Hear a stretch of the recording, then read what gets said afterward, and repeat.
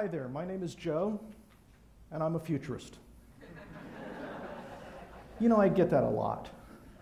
And after the chuckles finally die down, the next thing is a question typically, which is, so, Mr. Futurist, why don't you tell us how we can predict the future? And what most people don't understand is the answer to that question is really pretty simple. You just Google it. And if you do, you will discover that the best way to predict the future is to create it. Or at least that's what Alan Kay, one of the people who have created our modern computer age, would tell us. Or it might have been Peter Drucker, world-famous management consultant. Google's a little unclear about this. In fact, it could have been Abraham Lincoln who said it first.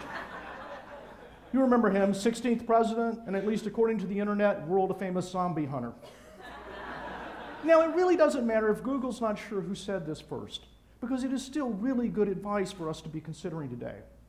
Why take a gamble on the future if you can actually have some influence in shaping it? But that's where the question gets a little bit more complicated. How indeed can we create the future?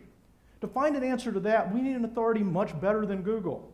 But fortunately, some anonymous map makers from the 14th century have left behind some clues. I know it's not really much to look at, is it, by today's standards? No voice from the cloud telling us exactly where we are and that we've made the wrong turn and we need to recalculate. But it'll always get us to our destination. Not so sure that's true with this map. All the map makers had a pretty good idea of where they were.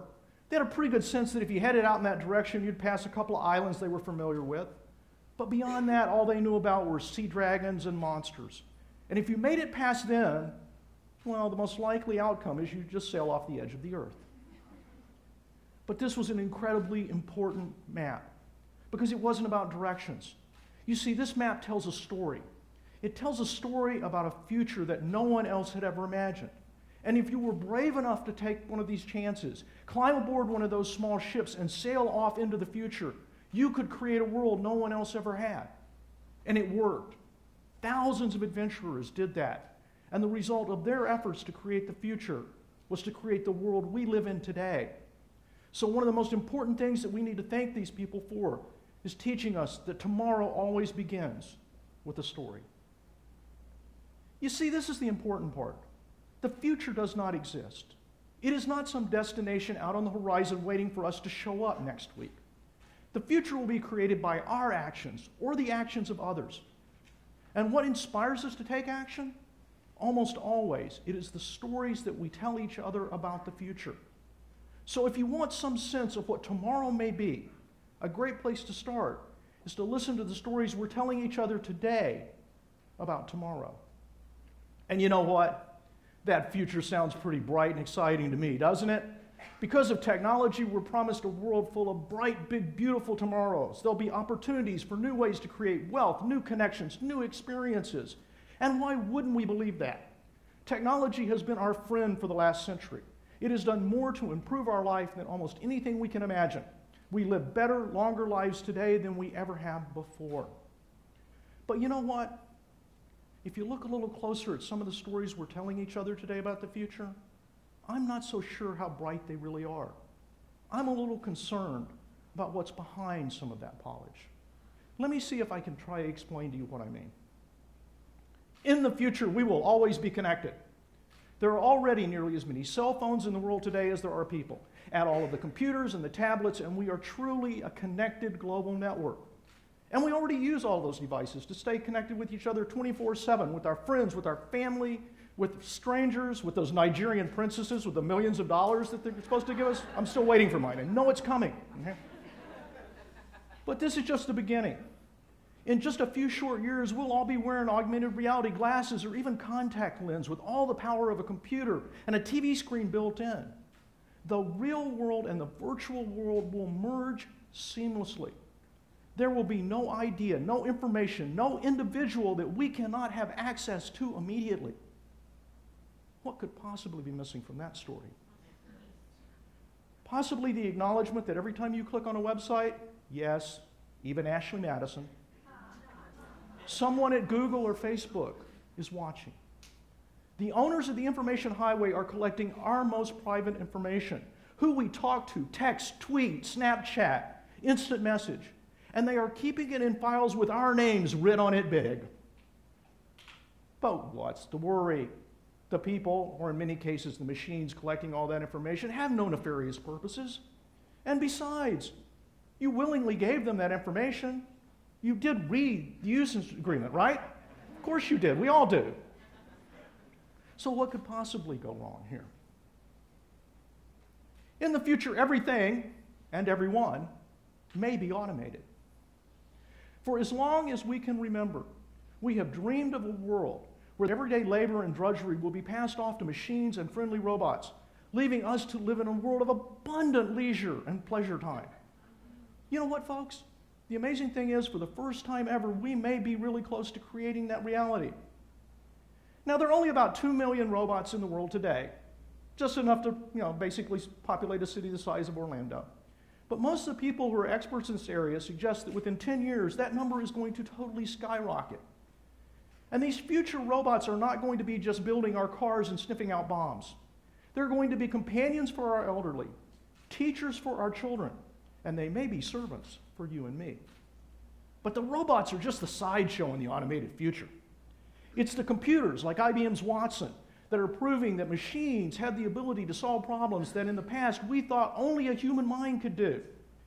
It is a very real possibility that in the near future, we will be able to get rid of all of the accountants, most of our health professionals, and yes, even the lawyers, with a simple piece of software.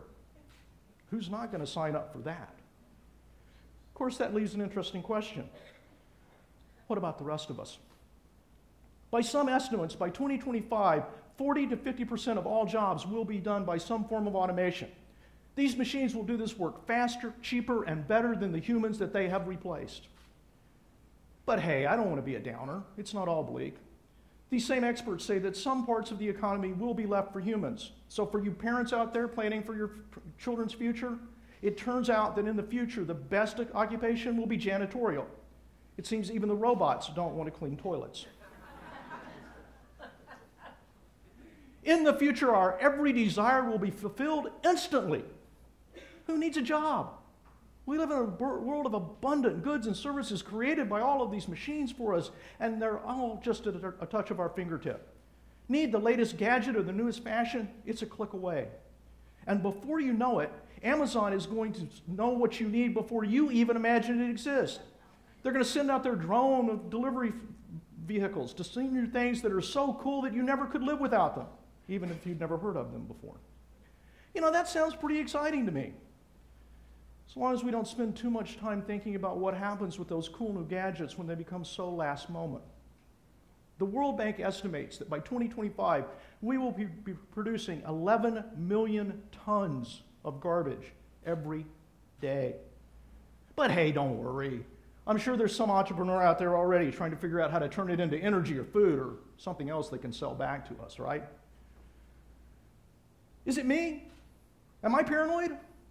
Am I a little crazy here? Or is there something missing from these stories? And it's not that the future is going to have some bad side effects. The future will never be perfect. The past never was either. But what concerns me is who's creating the visions of tomorrow for us right now. It's a select group of people who plan to profit from it more than the rest of us. So my question is this: are these the tomorrows we really want to create? What would happen if we decided we were going to decide what the future was going to be? How would we do that? It starts by taking back the power to tell our stories. You see, if we change our stories, we change our tomorrows. Let me give you an example. Climate change. Today, the conventional narrative is basically one of two horrible options. We can continue to live the way we live and our high lives and tons of consumption, and if we do that, well, basically the planet's screwed. The only good option anybody gives us is we can start to cut back our lifestyles, curtail all of our consumption, if we want Mother Nature to have any chance of surviving. At best, we are told we can do less harm. What if we challenge that narrative? What if we suggested that there was a future where we could actually benefit both nature and human beings? That's what my colleague, John Robinson, at the University of British Columbia in Canada did a couple of years ago. He set the bar higher. He said that it was possible for human action to actually help humans and improve the environment, to create a net positive future. As a result of that story, they created a building on that campus that produces energy for the other buildings on campus, that creates wastewater that is cleaner than the water that they start with, and that decrease the overall carbon footprint because of the materials they use to build it. And he's just one of many environmentalists who are changing the future of sustainability. Is the only story of the future economy one in which most of us have to be cogs in the information world? Is there another alternative? One that empowers individuals and actually creates better communities? Ask more than 50% of the recent college grads who said that their vision of the future was to work for themselves in jobs that made a difference, and you get one glimpse of what that possibility is. And here's the really interesting secret about this, folks. All this technology that makes it possible for traditional businesses to do more with less people can be used to turn the entire situation on its head. Access to information and advances in things like 3D printing mean that in a few years you might be able to create in your own home most of the things that you buy today. Think about what that really means for just a minute. The next time you wanted to buy a pair of tennis shoes, instead of going to some giant multinational corporation that mines the raw materials in Africa, sends them all the way to China, has them manufactured in some less than desirable conditions, puts them on a boat, ships them all the way back across the world, repackages them, and then delivers them to you, you might sit down at your home computer, go online and find the plans for those same shoes, maybe for free, embellish them so that they were personalized for you, buy a little ink, and move. You've got your new pair of tennis shoes. And what's even better, when you get tired of them, all of the components can be recycled by you right there and used again. Oh yeah, and all those connections you've been making around the world, they can become your customers if you want to share the design that you have created. You see, in a world where information is the key asset, access to information makes anybody a producer. Can you imagine a future where wealth grows from the bottom up? I can. I think it would be pretty exciting. Ah, technology. She is beautiful, but she can be bewitching. Every story we imagine about the future is going to be based on technology. We need it. It makes our life better. But it is time that we begin to demand more from technology than we have in the past. It is time that with technology improve our humanness. We no longer need to be thinking about how we should be adapting to machines. Exactly the opposite. We need to imagine machines that will make us better people. What that means is that technology has to ensure opportunity, fairness, and equity. It means that technology should be controlled by the people who use it, not by absentee owners. It means that we need to stop and pause and consider the potential side effects of every new technology, no matter how glitzy it is when it is first promised to us. So what do all these stories have in common? They're meant to inspire us to imagine a future that will actually provide more opportunity for all of us, a better tomorrow. Now, I know that most of you might have a different definition of what a better tomorrow will be, and that's fine, because the more stories that we can imagine, the more opportunities we will create. So I would urge you right now to start telling your own stories, because if we change our story, we can change our tomorrow. Get your family, your friends, your neighbors, your coworkers together and start building those stories of tomorrow. Oh yeah, and this is an important part. Invite all those voices who typically don't get to be part of this conversation. We want our future to be better for everyone. Change our stories, we can change our tomorrows. These stories will become our maps to the future. They will be filled with inaccuracies. They will get us lost so many times it's not even funny. And we will undoubtedly engage with monsters and probably space dragons along the way. But they will become the foundation for our bright new tomorrows. A world where the future provides more opportunity for everybody. It is our future. Don't you think we should be trying to create it? I certainly do. I think that's a heck of a lot better than sitting around trying to predict what future someone else is going to create for us.